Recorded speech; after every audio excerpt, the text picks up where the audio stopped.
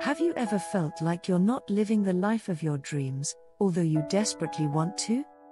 Have you ever felt that all or most of your friends are living a much more successful, happier life, while you're still struggling to settle down?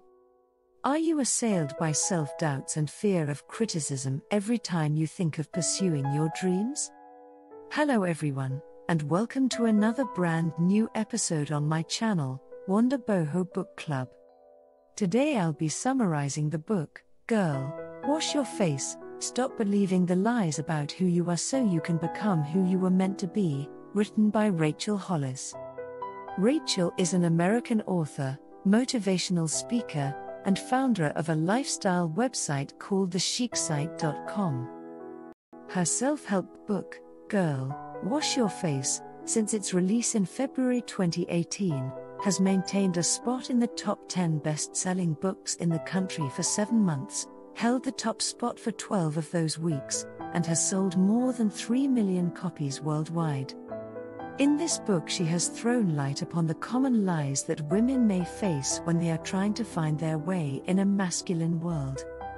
Written with blatant honesty and deadpan humor, Rachel cites examples from her personal life and explains the practical tactics she used to overcome the illusions that left her feeling overwhelmed and worthless.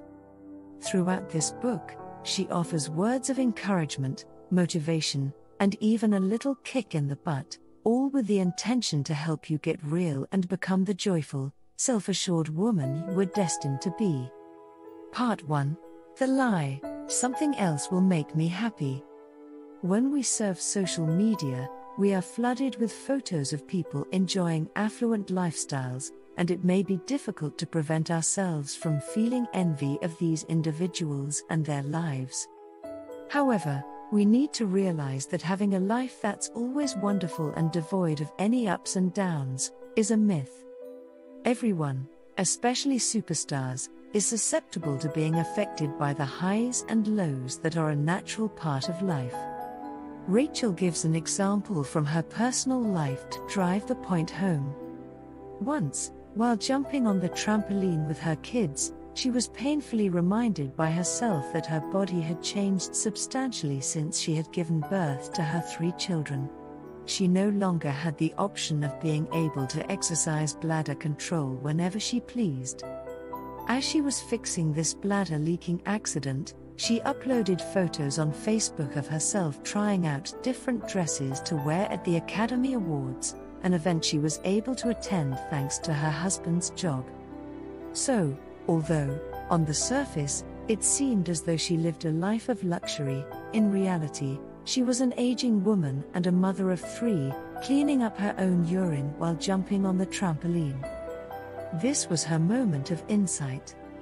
She realized that the lives of other people, as shown on social media, are not necessarily truthful. In fact, social media is all about pretending to be happy and perfect at all times, but it's only a pretense. Rachel is well aware that her life is far from being perfect. She plays the role of a wife, a mother, a friend, and a boss, and just like every other human being on the globe, she is fallible in each of these roles.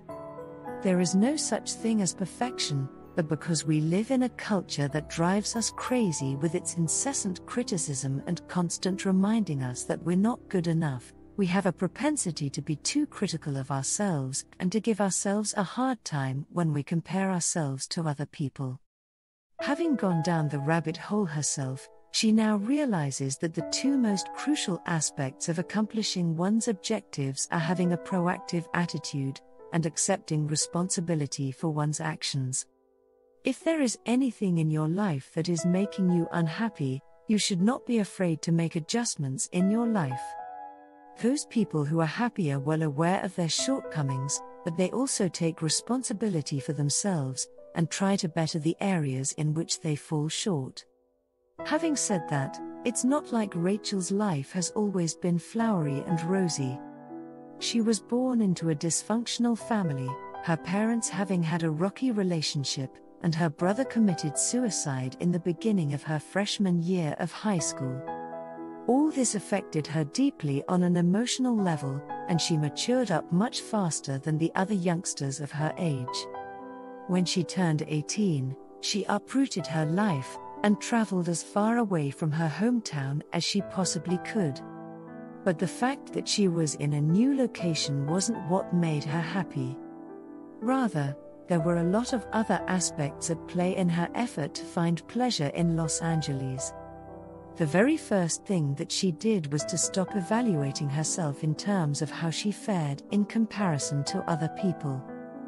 This was primarily because using the achievements and setbacks of others as a measuring stick didn't help her accurately gauge her own successes and failings.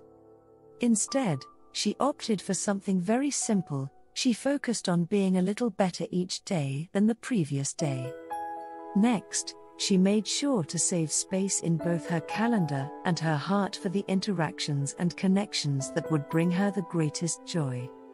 Finally, she identified the aspects of her life that contributed to most of the happiness she experienced. This included getting away from people, things, or situations that made her feel uncomfortable or filled her with negativity. Part 2, The Lie. I'll start tomorrow.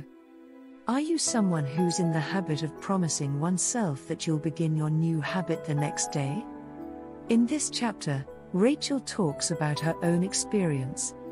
She talks about the countless number of times she made the resolution to follow a diet, go to the gym, quit smoking, or cut down on drinking, or simply go for a walk in the morning, and how she went back on her words after just a few days. When it comes to her propensity to put things off until later, Rachel Hollis is no different from the rest of us ordinary people. If you're anything like her, you're always trying to persuade yourself that you're going to start a new activity, but you never end up doing it. The only way to escape this vicious cycle is to go for self-introspection. Once you set your heart upon doing something, do it. Usually, we don't break promises we make to others, so why break promises we make to ourselves? Here, Rachel tells of the time when she promised to herself that she'd run on a treadmill every day, no matter what. As a result, she kept the promise to herself and ran on the treadmill, even after having a late dinner with her friends. Although it bummed out her friends to see her photos on Snapchat, running on treadmill at such an ungodly hour, Rachel just couldn't go back on the commitment she'd made to herself.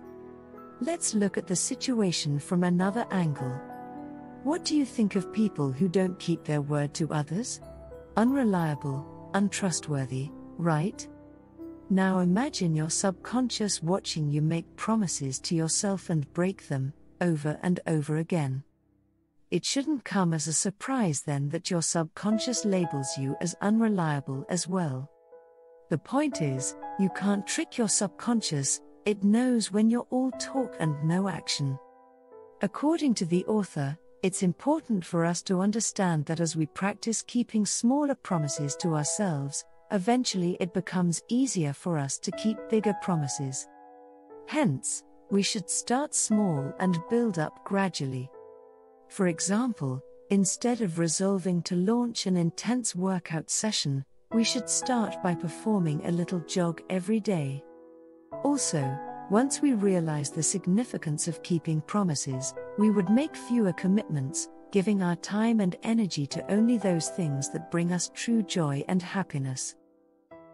Part 3, The Lie. I'm not good enough. It is extremely common in today's society to constantly pit ourselves against each other. In fact, it has become our second nature, but this mindset can be detrimental to one's success.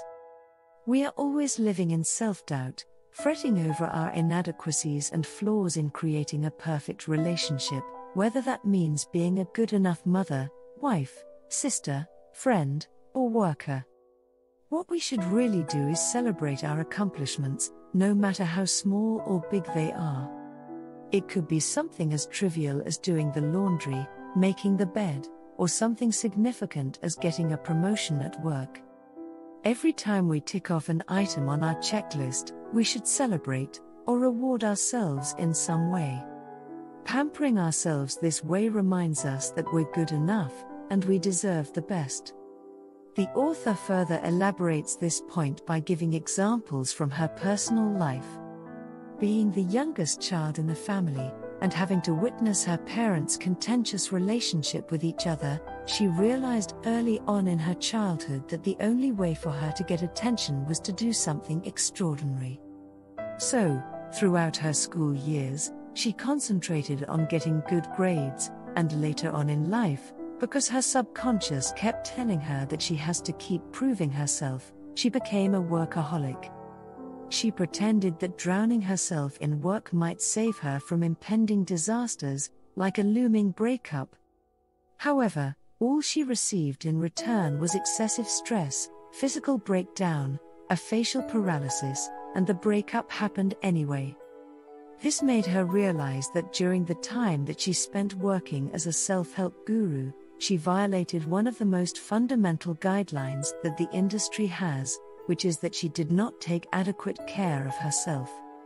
Fortunately, our bodies give us signals whenever we're on the verge of a breakdown, and it's our responsibility to pay heed to those signals.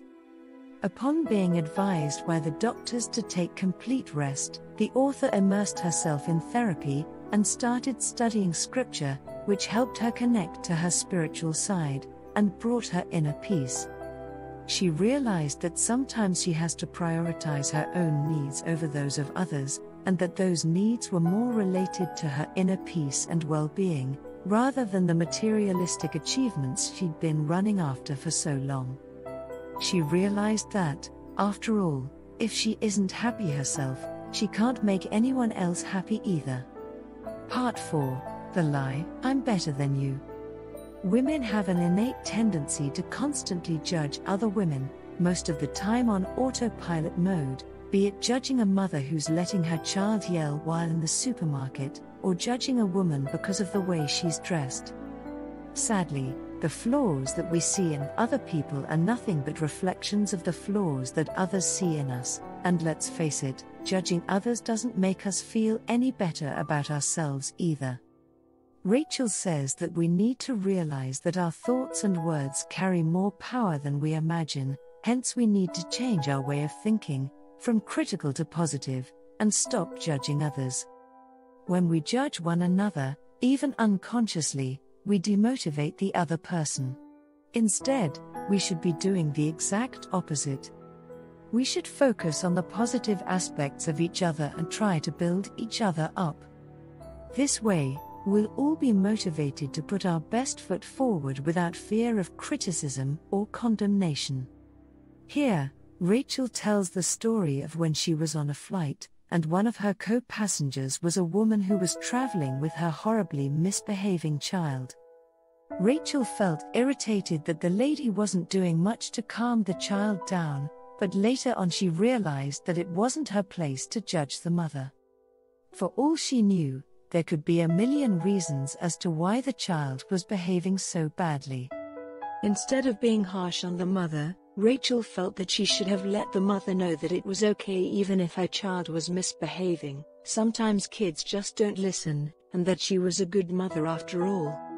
Drawing from her experience as a lifestyle coach, Rachel says that women need just a few things to be happy: kinship, community, and interaction. But to achieve this, we need to keep a few things in mind. First, there is no one absolute way of doing anything, that is, your way may not be the only way. There could be a million ways to achieve something or arrive at a destination, as long as you enjoy the journey. Second, surround yourself with positive-minded people who try to build you up rather than tear you down. Third, try to consciously reduce the negative chatter in your head. Try to find common ground and empathize. And last, don't be afraid to look inward and find the deep-rooted insecurities that cause you to judge and criticize others in the first place. Part 5. The Lie, Loving Him is Enough for Me. When we're young, falling in love can be the most exciting and wonderful sensation there can be. Rachel was no different.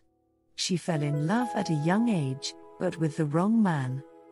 She was head over heels in love with the guy, and catered to his every whim, which reduced her to nothing more than his personal errand girl. She envisioned marrying this guy, but ultimately was left with a broken heart. She says she learned a very important lesson from this failed relationship. Never lose your self-respect and identity in a relationship. It's easy to lose ourselves in a relationship and prioritize the other person's needs more than ours, but this is not what a healthy relationship is about. The best way to understand this is to view the relationship from a third person's perspective. Get a listening ear. Talk to a friend or well-wisher about your relationship. The friend would be in a much better position to assess the relationship objectively and give you honest feedback. Also, watch out for signs that tell you that your relationship is turning abusive or exploitative. It's never too late to stand up for yourself and walk out of a toxic relationship. Part 6. The lie. No is the final answer. You will undoubtedly face rejection at some point in your life, since it is an inevitable facet of the human experience. There will be a lot of people who question your capability to do anything, either because your goals are too lofty, or because you are too naive. It is very necessary for you to have a positive attitude at all times, even when confronted with challenges. A setback is an opportunity to grow from the lessons you've learned, and become a better version of yourself, so refrain from being so hard on yourself. When it comes to understanding the events that take place in our lives, each of us brings a unique collection of filters, biases, and lenses to the table. These things shape how we look at the world and how we interpret what we see. Consider the bright side of every situation and make it a point to consciously choose to do so. The first step is to sit down and think about what it is you want out of life. Write down your dreams and fears, even the ones you have been keeping to yourself, out of concern that you may fail or humiliate yourself in some way. Once you acknowledge your fears, you will be able to conquer them and go on with your life. Life is full of trials and tribulations. There will be times when you'll fall flat on your face. We all do. Get up, harden your resolve, and try again, giving your best shot every time. Achieving your dreams is the only way to be, because when you achieve your dreams, you are truly embodying who you are. If you fall short of doing so, you're not living the life that was meant for you, and are dead before you die. Ignore what the experts have to say, especially when they dissuade you from pursuing your goals. Be kind, but stay focused on the goals you set for yourself. Part 7. The lies. I don't know how to be a mom, and I'm not a good mom.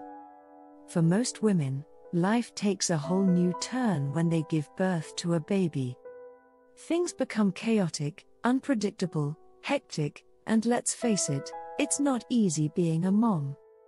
On top of that, when you consider the media hype regarding the topic of motherhood, it's no wonder that new moms become gullible and scared that they're not good at being a mom. Giving birth brings about a plethora of physical and hormonal changes in a woman, and many women go through periods of resentment, dejection, and depression when they become a mother.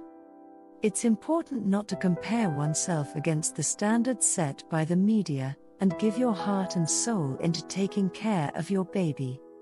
Also, don't forget to enjoy the small pleasures of motherhood, like seeing your baby smile or sleep, or simply hold its hand. It's easy for women to forget or forego their own needs, in order to take care of their family. It's important for us to realize that we can keep our family happy only if we feel happy ourselves. Hence, don't neglect your own needs.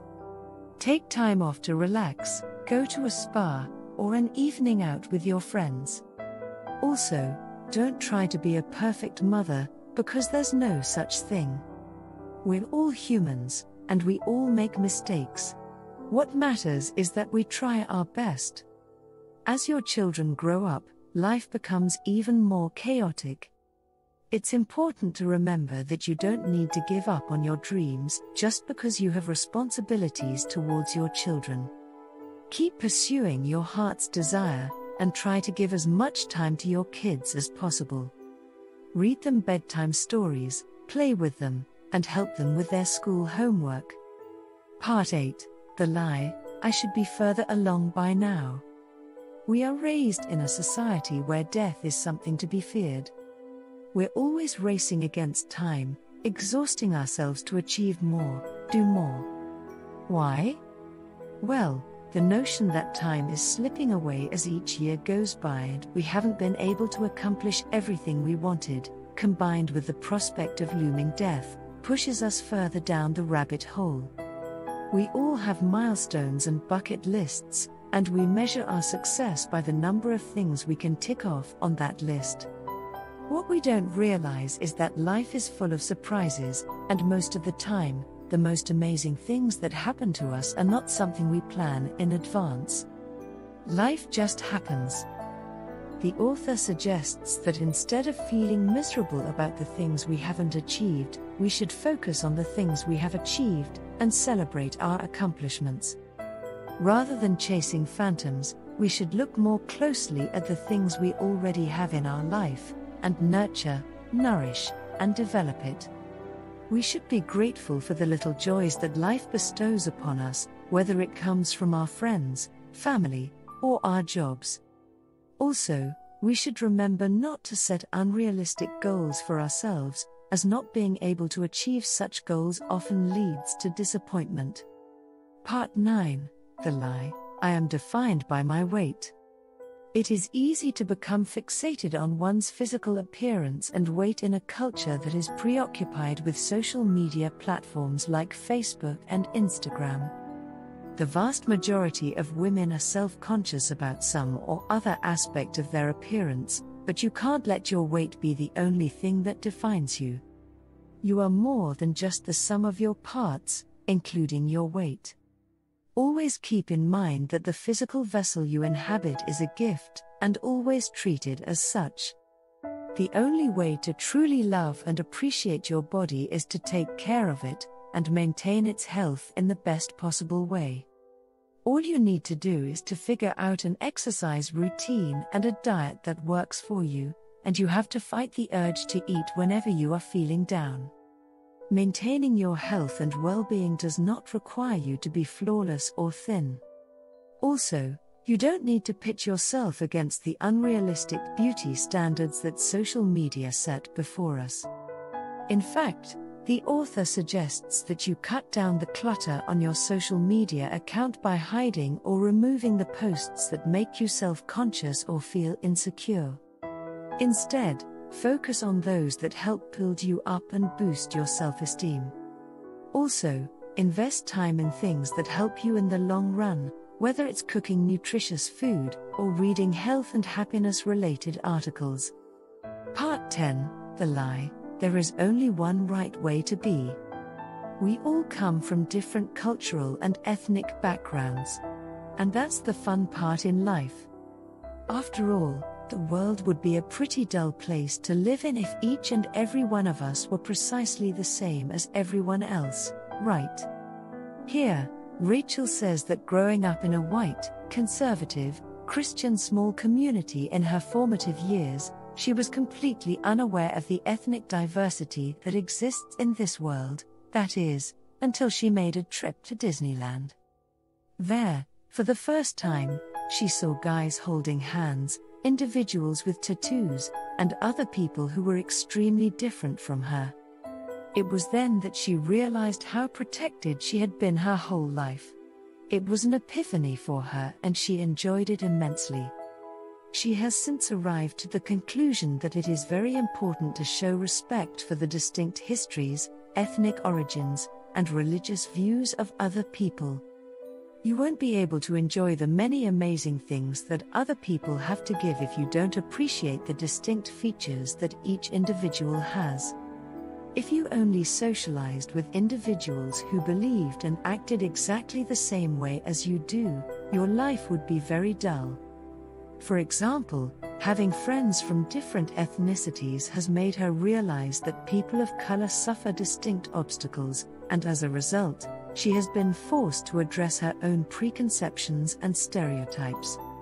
Hence, she suggests that we consciously try to broaden our horizons by adding diversity to our lives and opening ourselves up to change. It doesn't necessarily mean that you have to change your core values or principles, just that you try to live in a community that embraces diversity and change. Part 11, Final Summary. Throughout this book, Rachel Hollis reminds us that we only get one shot at life, and we should do everything we can to make the most of it. We should never give up on our dreams, no matter what, and never stop believing in ourselves. We should celebrate life with all its imperfections, and be grateful for what life has given us, and strive to do our best in each situation. Only then can we really become who we were meant to be. Thank you for watching this episode. Please don't forget to subscribe. See you soon in our next episode.